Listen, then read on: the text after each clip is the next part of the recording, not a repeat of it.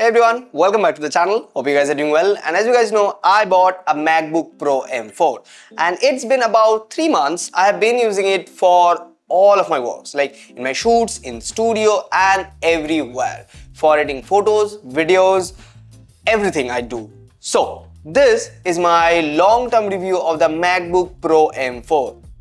Okay, so let's start with performance. In one word, this is a beast. I mean, you can throw anything at it. I mean, workloads, don't throw anything at it. And it handles it with ease. I mean, we are talking here about Apple's MacBook Pro M4 chip. 10-core CPU, 10-core GPU with hardware-accelerated ray tracing and 16-core neural engine. Everything runs buttery smooth.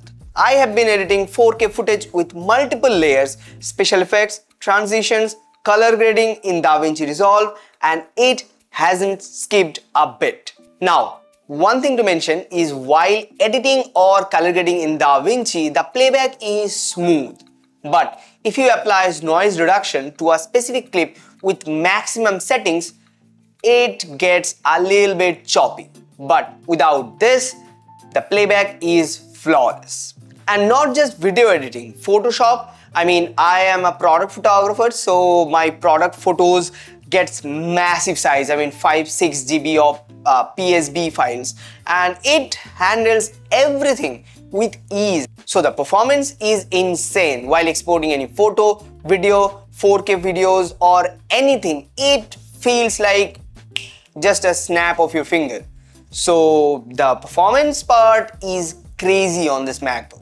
Now let's talk about the keyboard and trackpad on the MacBook Pro. To be very honest, I am used to a mechanical keyboard from a long time on my desktop here, and from the first day I'm not a fan of it. I mean the keyboard.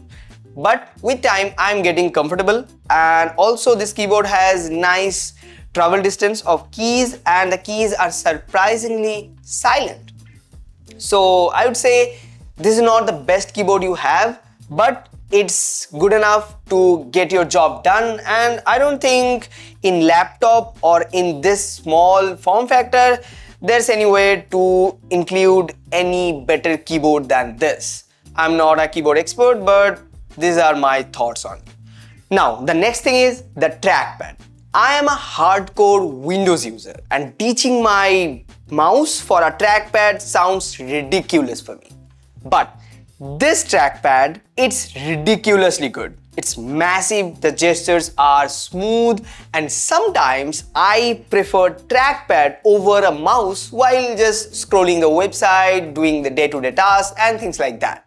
But while doing minute detailed work in Photoshop or any other software, my mouse still wins over this trackpad. Okay, let's talk about the display. As a photographer and content creator, the display is one of the most crucial thing for me. And we are talking here about a 14.2-inch Liquid Retina XDR ProMotion display with 120Hz refresh rate and 1000 nits sustained brightness, 1600 nits peak brightness. Whether I'm working in a dimly lit studio like my workspace or I'm sitting in a cafe and working in bright daylight, the visibility of this display is top notch and the color accuracy is spot on, and the fact that you can change the color profile of the display according to your needs or work is a huge plus.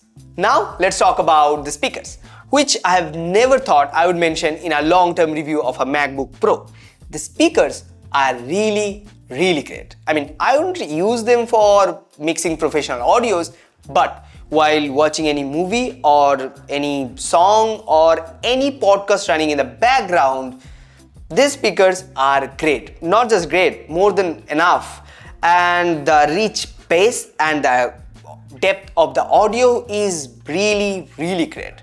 I mean, I do travel a lot and I don't carry any speaker with me because these are more than enough. Okay, now let's talk about the battery life of the MacBook Pro M4. This is the most insane part about this Mac. Apple claims 16 hours of battery life, and honestly I would say if you are doing day-to-day tasks only, this will last longer than that. And if you are editing 4K files, color grading or any type of heavy workload, you will see the battery drop, but still the battery is crazy. I mean, I have been to 6 or 7 hours of continuous shoot when I use this Mac with my camera to have the tethered preview, and I don't even bother to carry a charger. I mean, I know it will last.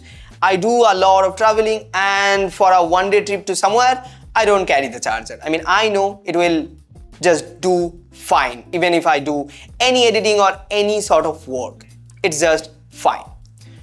So the battery life is crazy, and when the battery drops, you have a USB-C to Maxiv 3 charger of 70 watts, which charge it up real fast. So the whole battery combination of this Mac, according to the raw power this Mac has, is incredible. I mean, I am more than satisfied with the battery life and the whole battery situation.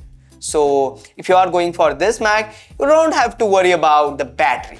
Now let's talk about heat management. Before buying this, I have tested MacBook Airs because I was planning to buy a MacBook Air. The MacBook Air M1, MacBook Air M2, both reviews are up on this channel. One thing I have noticed while testing the MacBook Airs is the heat management is not that great in the MacBook Air. So when you are putting a lot of workload in the MacBook Air, the device gets hot. Sometimes even barely you can touch them. So I opted for a MacBook Pro.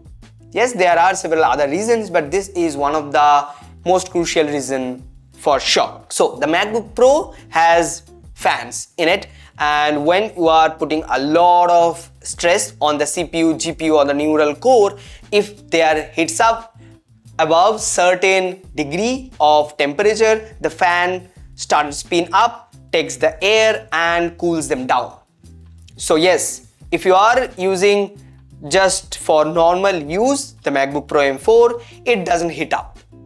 But if you are using Premiere Pro with several layers of 4K footage, on top of them you have color grade, you have effects, you have transition, you have text layers, or you are just using in the DaVinci, you have complex node structure, the device heats up. For normal use, you would never see the fan spin up. So yeah, in terms of heat management, it's really great. Now, final thoughts.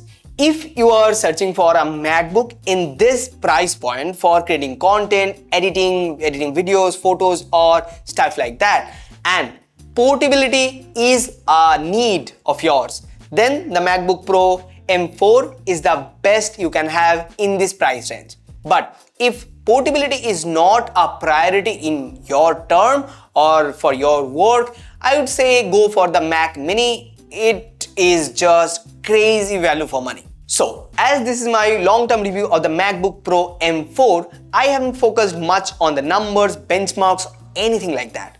The most important thing for me is how it performs in my work. And this video is solely for that, to share my experience of using this laptop for about 3 months. And if you want to know anything specific about MacBook Pro M4, do let me know in the comment section down below. I would love to help you guys out. And this is all for today's video. See you guys in the next one. Till then, ta-da.